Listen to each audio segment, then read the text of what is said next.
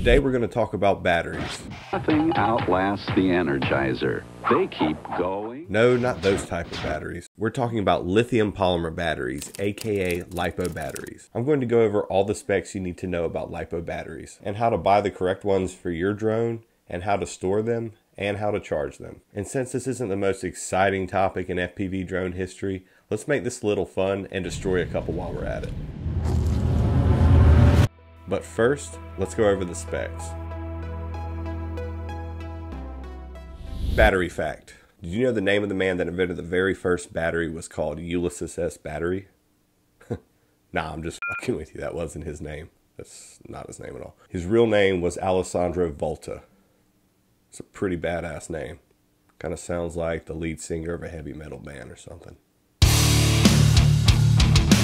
First off, the most important thing to know and learn about a battery is its cell count. Lipos usually range from 1S to 6S. All this number and lettering means is the cell count for each battery. Each number counting up from 1 to 6 just means how many cells the battery has. Why they chose an S instead of a C for cell count, I'll never know, but that's what we got. And for example, I have 3 drones that are 6S and 2 drones that are 4S. Taking a closer look at their batteries, you'll see the 4 cells and 6 cells in each. Both of these batteries, 4S and 6S, work the same even though having a different cell count. Multiple cell batteries work in series, which means every cell evenly draws the same amount of power for the drone to use while flying and when charging. From 1S to 6S, the more cells, the more power you have. My 4-cell battery pulling from 4 cells at once is not going to have as much power as my 6-cell battery pulling from 6 cells at once. So your tiny whoop drones will usually have a 1S lipo, while most 5-inch drones will have a 4 to 6 cell depending on the motors. And the kV to cell count we'll save for another video. But if you have any questions about this subject before then, just shoot the question down in the comments with a sub and a like and we'll get you in the right direction. So let's go over all the specs on the side of the battery. And we'll start with the MAH abbreviation. This abbreviation is for milliamp hours, and this basically is a unit for how much charge the battery can store, or how big the gas tank is. This 1100 milliamp hour is smaller than this 1300 milliamp hour, thus giving it more space to store more power. And beside the milliamp hour is the C rating. This is a measurement of how fast the battery can charge and discharge power. So the higher the C rating, the more power the drone can pull from the battery in high throttle maneuvers. And the higher this rating is will determine how quickly and safely you can charge and discharge power from the battery. So those are the 3 things you look for when buying a battery: the cell count, the milliamp hours, and the C rating. Now let's dive into all 3 of these to see how they work together to charge and discharge the battery safely. So lipo batteries, unlike household batteries, are A, rechargeable, and B, not to be completely drained of power. Household batteries, you just use them till you're dead and then you just toss them out. Lipos, on the other hand, always have to have a little bit of juice in them or they'll be permanently damaged and not be able to hold a charge anymore. It's recommended when flying that each cell never gets below 3.5 volts. Past this voltage is the point of no return and can permanently damage the battery's capacity to hold a charge anymore. And when you fly, you'll see this voltage drop below this number the closer you get to it when really pressing on the throttle when flying. But don't worry, you'll see when you ease up on the throttle, it'll start coming up above 3.5 volts again. You'll have to fly the battery a few times to find the sweet spot and know when you need to stop pushing it so it'll stay a little bit above 3.5 volts when flying. So after you're done flying a battery, go hook it up to the charger and see how close you got it to 3.5 volts. Because batteries are always going to fluctuate when they're actually plugged in using the power. So you're just going to have to learn this sweet spot with experience. So on the other hand, when a battery is fully charged, it is fully charged at 4.2 volts. This is the max capacity for the most part. And when you're done flying and the battery's not being used, all lipo batteries should be stored at 3.8 volts per cell. So whenever you're going to fly, try not to have them fully charged at 4.2 volts or after you fly, sitting at 3.5 volts for more than 24 to 36 hours. Everything else out of this window, from a fully charged battery to a fully drained battery after flying, should be brought and stored to 3.8 volts to keep the life of your battery lasting as long as possible. If you do this with the life of your battery, it can last for a year or more instead of just a few months. And when you don't properly store a battery at 3.8 volts and let it sit around fully drained or fully charged, they'll begin to die faster when you fly with them. And when they start to degrade, they're known to start swelling as well. And we'll go over these dangers of swelling and what happens to a battery when it starts to degrade whenever we destroy one here in a little bit.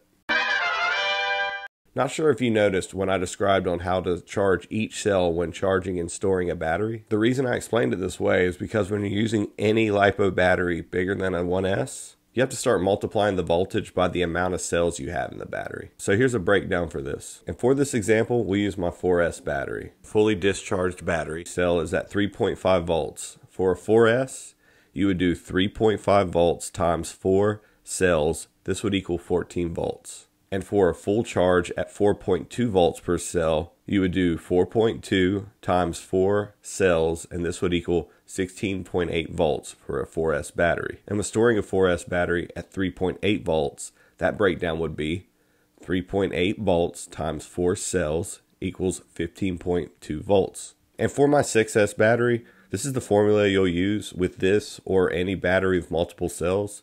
Just depending on how many cells it has, just multiplying that voltage by the amount of cells you have will give you the total voltage of the battery and where you want that voltage to be at. And it's not like you have to input this voltage into the battery charger every time you charge the battery. It usually will automatically do it or just show it to you on the display. But this voltage count is on the side of your battery and it's in your goggle display when flying. Let's use all this information and put it together and see how it works when charging a battery correctly without damaging it. So the charger I use, I've had it for 3 years and I like it so much I bought another one to be able to charge multiple batteries at once. I'm impatient. I'll leave a link in the description below where you can easily pick one of these up from Amazon for under $100. Now you'll see when you first turn the charger on, if you press the left and right buttons, you can scroll through the charger settings. Here you'll see LiPo charge and storage charge. These are the two we'll be learning about today, and really the only ones you'll mess with other than the fast charge if necessary. Now let's set it on LiPo charge for obvious reasons. Now we have to make sure we have the right cell count picked, and we'll start with the 4S battery and set the cell count to 4. Now while we're on the subject of cell count, if you look at your LiPo battery, you'll see this wire hanging off the side, and this is called the battery lead. If you count the wires on this 4S battery, it has 5 little wires that lead to this little plug. It has 1 wire for each cell plus a ground. And when looking at my 6S batteries, there are 7 wires. And any battery with multiple cells will have a battery lead like this. 1 wire per cell plus a ground. So we talked about the battery lead. Now on all my batteries, I have an XT60 connector. Most drones from a 3S and up will usually have an XT60 or XT30 connector.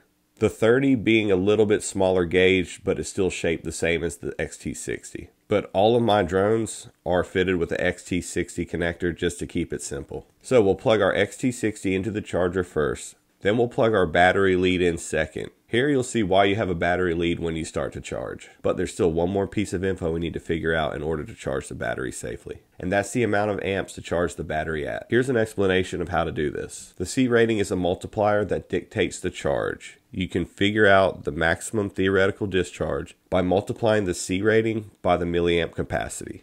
For example, 120 C rating with a 1300 milliamp hour LiPo can output 120 times 1.3 equals 1.56 amps. Basically, whatever the milliamp hour is, you're going to move a decimal over to the right from the first number and then times it by the C rating. And in this case, it's about 1.5 amps. So now using this equation, let's go over to the charger and input that. Now you'll see though, if you scroll through the amperage, it goes much higher than that. And you might be asking, hey John, why can't we just crank up the amperage and charge it faster? Let's say this cup is our 1300 milliamp hour battery, and this pitcher is our charger when we set the amp rating to the specified amount of 1.5 and start charging. We see the amount of power, though taking longer to fill the battery, is smoothly going in with no problems. Now let's say we get cocky and crank that sucker up to 3 to 4 amps. It's getting power quickly, and you can go fly faster, but the chance of something going wrong goes up exponentially.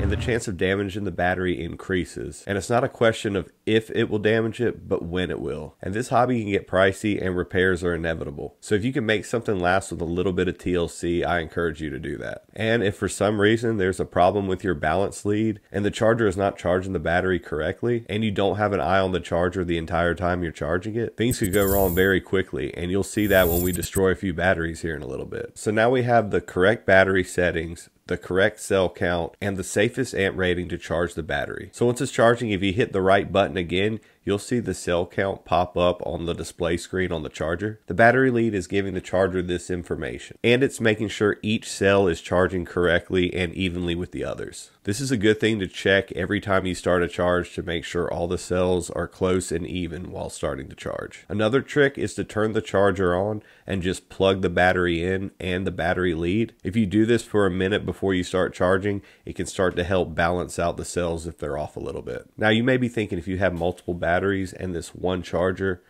that it's going to take forever to charge all your batteries, especially with the correct amp rating. But there is an adapter you can buy to speed up this charging process. This is a lipo charging adapter balance board. This makes it so you can plug in and charge 6 batteries at a time. But you need to make sure all the batteries that you're plugging into this have a very similar milliamp hour and C rating. If they're not just about basically identical, then you need to charge them separately or buy another charger where you can charge different spec batteries at the same time. And this is something to keep in mind when purchasing batteries in the future. So let's take these 6S batteries for example and say we want to charge all 5 of them at once. We would figure out the milliamp hours with the C rating to get the safest charge, but now we have to multiply the C rating by the amount of batteries we're trying to charge. Because the balance board is going to split the amperage evenly between all 4 batteries, so each battery needs the correct amount applied to the amp rating so they'll all get the correct amount of juice while charging at the same time.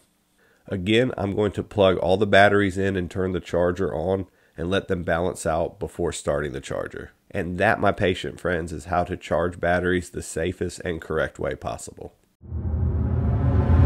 Alright, we are through the learning part of this video. Now, let's catch some batteries on fire outside and see why it's so important to treat these lipos with care and supervision whenever you use them. I'm sure you've seen videos of people frying turkeys during the holiday season that end in disaster, or a Christmas tree that goes up in flames. And you think to that person in the video, you dumbass. Well, not to scare you, but you can have something very similar happen with lipo batteries if you're not careful. And what we're going to do is see the difference between a fully charged and stored battery controlled fire in my backyard. And look, this has been planned out carefully and controlled, so do not try this at home. So here's a very old 6S battery I have that was not charged with care and only lasted about 6 months. And here's another one treated the same way. It is at a full charge. Now let's see what happens when a lipo battery is punctured. First we'll puncture the one at 3.8 volts.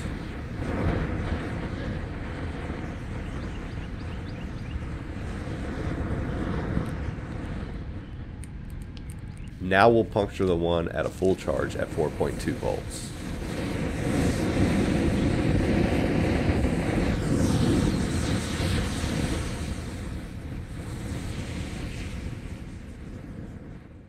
So you can see once a cell is ruptured, it's going to go into flames one way or the other. The more charge it has, the bigger the flame. So not only is it good for the life of your battery to keep it at storage voltage when you're not using it, it's actually safer for your house too. And if you ever see one of your batteries start to swell, it's time to retire it and get a new one. It's not worth charging it or keeping it in your house if this can happen to a battery once it's ruptured.